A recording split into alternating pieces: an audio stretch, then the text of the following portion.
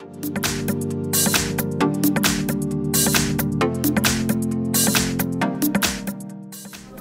everyone, here we've got Samsung Galaxy Tab S6 Lite, and let me share with you how to update apps on this device.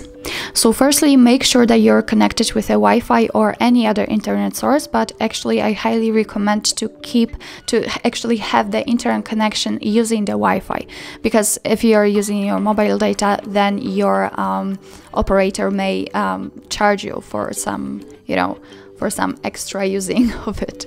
So actually just make sure that you've got the internet connection, and then we can enter the Play Store. So let's tap on it. Now we have to tap on this three bars icon in the left upper corner and tap on My Apps and Games. And as you can see here, we've got the list of all updates pending. We've got only 3 of them. Under it, we've got recently updated. So here we've got the list of apps which have been previously downloaded and installed. And of course, you can update all of those apps which are obviously on the list of all updates pending. You can just tap on this green button, update all, and they will be automatically installed and downloaded.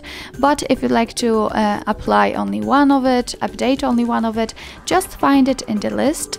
It's not very hard for me because I've got only 3 apps, but just find it in the list and tap on update right next to it. So let me update the Google Chrome.